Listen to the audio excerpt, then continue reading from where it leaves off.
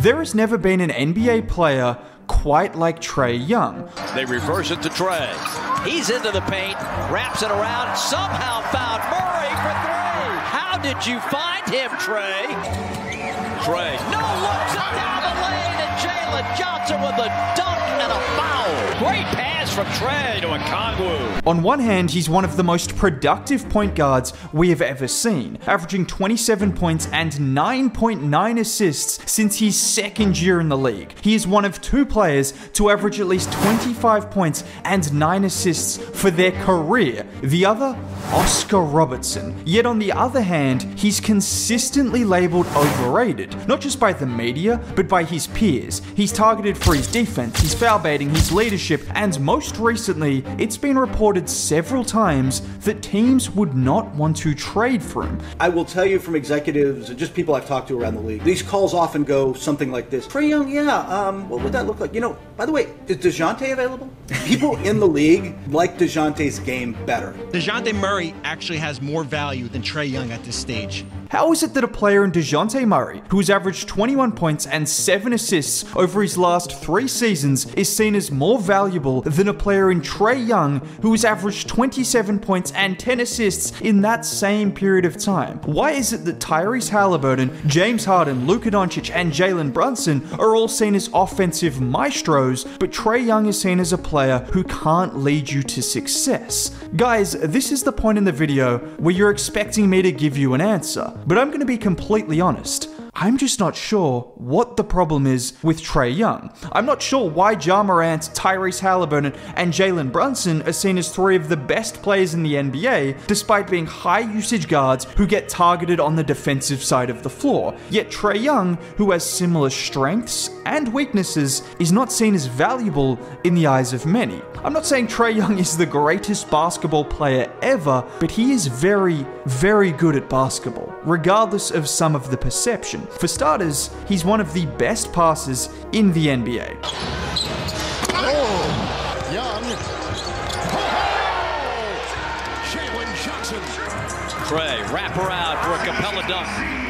I mean, you don't average 10 assists a game without being an elite playmaker, and what makes Trae so good is his ability to manipulate the defense in every way possible. Just look at the amount of misdirection on this play. Bogey sets the initial screen, then Capella comes to set the second screen, and pause here. With this Nets defender in position to help, he doesn't want to hit Okongwu in the pocket initially, but instead of skipping the pass to an okay three-point shooter in Jalen Johnson, he looks off the help defender before then throwing the lob to Okongwu. Or here, where Capella sets the screen for Trae. 2 defenders go to Trae, but with Cade in a position to help, Trae looks him off like he's about to hit the corner shooter, and instead throws the no-look pass to the rolling Capella. This is what makes Trae such an incredible passer. He will manipulate the defense up until the very last second, before then making a perfect pass. Time and time again, in pick and roll situations, you see this happen.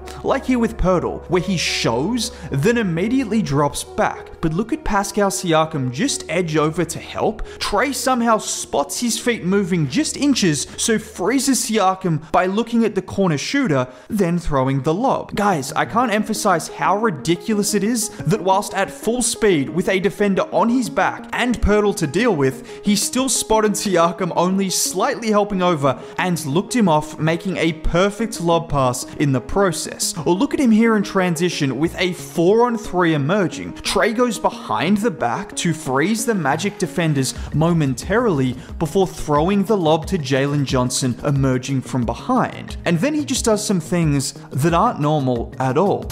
83-84%. How about that pass from midcourt, the lob off the inbounds to Okongwu, caught it in another dunk. There's a reason John Collins was seen as an all-star level player early in his career, because he was lucky enough to be the beneficiary of Trae's extraordinary passing, throwing all kinds of dimes to Collins, who also helped Trae with his nuclear athleticism. But even with this being said, you don't always hear Trae's name brought up when talking about the best passers in the NBA, because I think outside of Jokic and Luka, Trae's as good as anyone in the league. And I'm sure some people would even make the argument that he is the best passer in the league. So maybe it's his scoring that is the reason people aren't sold on him being that truly elite offensive talent that guys like Brunson, Ja, and Halliburton are seen as. Well, the numbers don't reflect that when you look at the top scorers since 2020. In other words, since Trae's second season in the NBA, there's not a single player on that list who people would say Trae is a better scorer than. And that's not necessarily what I'm arguing, but despite years of consistent high-volume scoring on solid efficiency, all it takes is a 25-point-per-game season from Tyrese Maxey or Tyrese Halliburton to average an efficient 20 a game, and all of a sudden, they're better scorers and players than Trae Young. And I think his scoring can get underrated, because it's easy to look at the splits and think he's not an efficient player,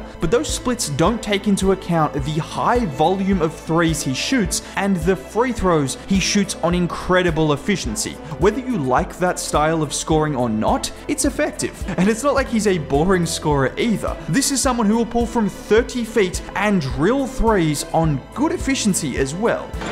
Trae with a long three, hits it. He has a deep bag of finishes around the rim and just an automatic floater. It's just completely taken for granted that he gives you nearly 30 a night. Now, defensively will always be the biggest question mark that looms over Trae. Can you build an elite defense around him? And I think we've seen that you can have a weak defender in your lineup if you surround them with talented defensive players. The problem for Trae, however, is all of those players that were supposed to be the perfect 3-and-D archetype have all been all 3 or all D. Pause. Or in the case of guys like DeAndre Hunter and John Collins, not much of either at times. And Trae has been unfairly blamed for pretty much all of their defensive struggles when it goes much deeper than just him. Now, luckily for Atlanta, they traded for the best defender of all time. Gilgeous-Alexander spins, fires, blocked. Gillespie to Christian Brown,